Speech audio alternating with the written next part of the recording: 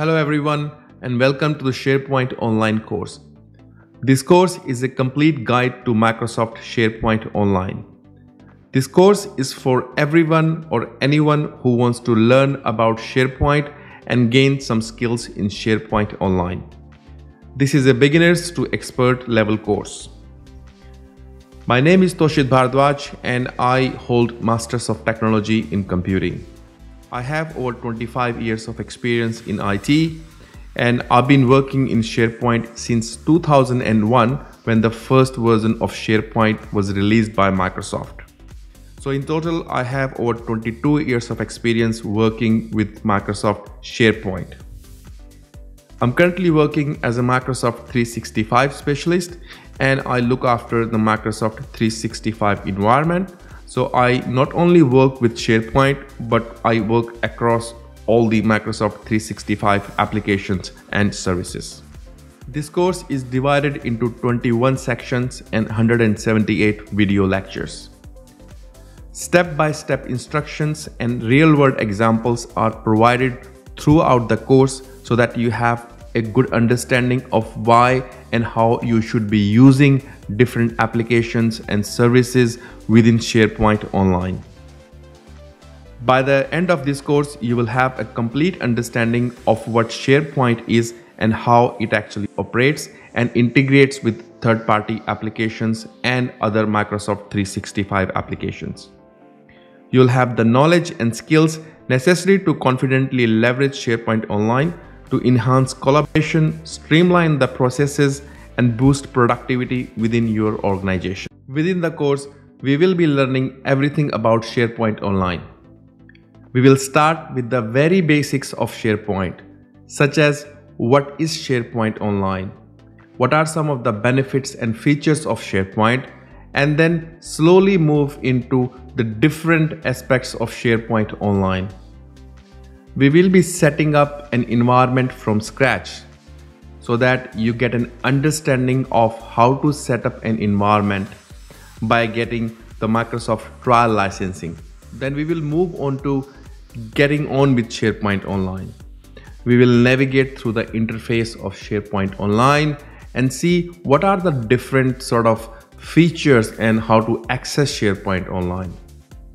Then we will move into creating SharePoint sites, whether those are team sites or communication sites, and how to design site elements such as modifying and setting up your site navigation, your site logo, designing the site header and site footer, etc. And then setting up and creating document libraries and how to use conditional formatting in libraries, how to add or share or upload documents within document libraries, and how to actually use metadata columns to better manage your libraries, and whether you want to use folder structures or metadata columns to basically better manage your documents in document libraries. Then we will be moving on to SharePoint lists, talking about how to create lists and how you can actually create lists using different methods provided by Microsoft. We will be setting up different pages within SharePoint, whether those are the wiki pages or the site pages or web part pages, and how to further customize those pages, how to add different kind of web parts on those pages, how to add a Twitter feed on those pages, and maybe a YouTube video on those pages. Then we will be creating how to use news posts within SharePoint, how to create news articles and display those news articles on your SharePoint pages.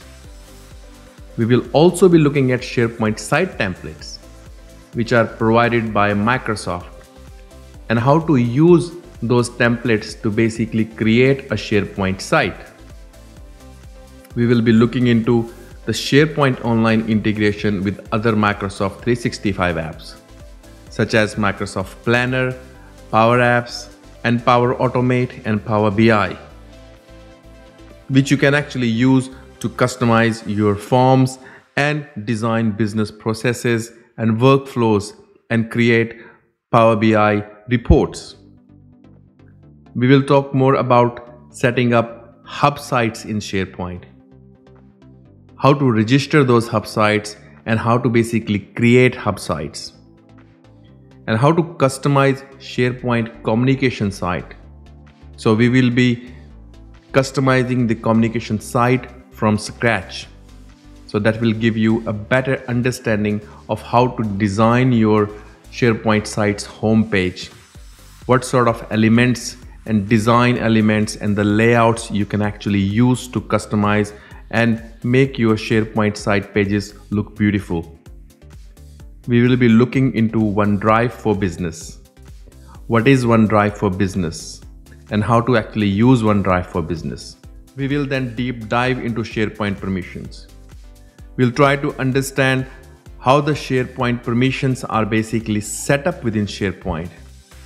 How does document libraries and lists inherit those permissions from the parent? And how you can actually create custom permissions for your document libraries, lists, or maybe some individual documents. And how to basically share those documents and manage access for your shared contents. We will then start creating a sub-site, and we will look into how to enable the creation of your sub-sites and whether you should create a sub-site or if there are actually any better options for rather than creating a sub-site. So this course will basically provide you end-to-end skills within SharePoint Online, and by the end of the course you will have a great skill set in SharePoint. You will know everything about SharePoint Online. So whether you are a business user who's trying to use SharePoint, whether you are a site administrator who's trying to manage SharePoint, or whether you are just a site admin who wants to manage and administer the SharePoint site, you will have all those necessary skills to basically work with your users and understand their problems and try to resolve their problems. So this course will give you a very deep understanding, which is end-to-end understanding and hands-on experience on using SharePoint and basically touching every element within SharePoint Online. So let's start on this journey together and try to learn about SharePoint and be an expert in SharePoint Online and use our skill set to basically better organize the use of SharePoint and boost some productivity within our organizations. Thank you.